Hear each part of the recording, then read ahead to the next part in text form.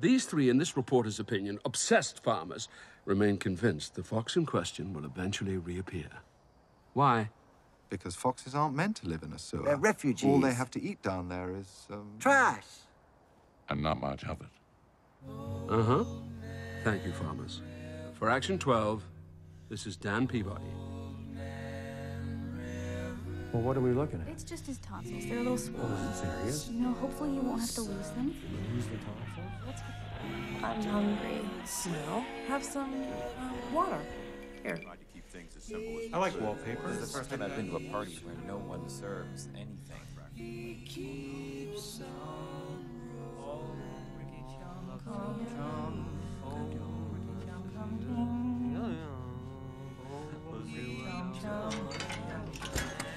My darlings, Where are we going? nobody knows. We were in the middle of a meditation practice. Watch your step. Let's see now. Where does this lead? Oh, no. Foxy, it's filthy. Keep a good grip, everyone. This better be worth it. I think I see a little sliver of light. What's this? Is it a door? You're a terrible actor, Foxy. Do you smell something? Is that Freon? Shh. I'm going to crack open this trapdoor and see if something's on the other side. I highly doubt it, though. There's probably just more sewer. You know, wouldn't it be surprising if... Open it.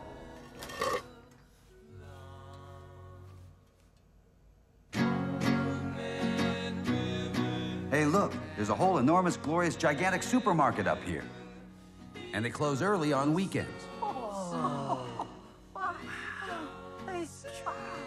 You really are kind of a quote-unquote fantastic fox. I try. Get enough to share with everybody, and remember, the rabbits are vegetarians, and badgers supposedly can't eat walnuts. I guess now that Christopherson's dad's already down to single pneumonia and getting better, he'll be going home soon, huh? Actually, when he spoke to me from the hospital, he said he was already talking to Weasel about real estate availabilities down in our sewer system. Oh, really? Well, now's the time to buy.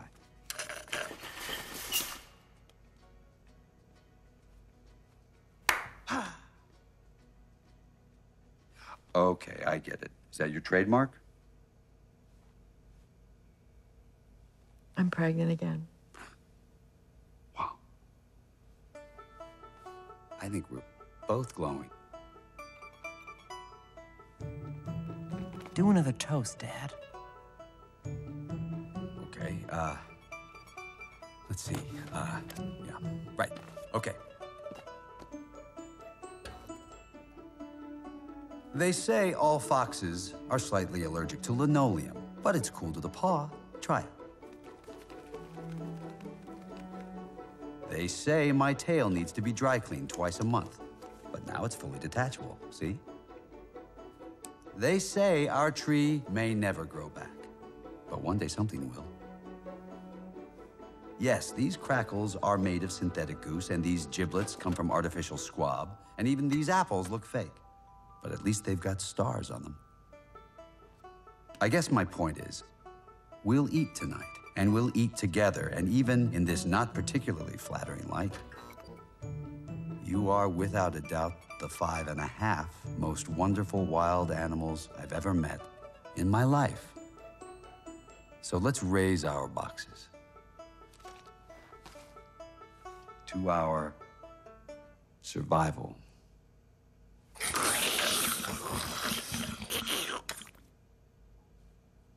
How was that? That was a good toast.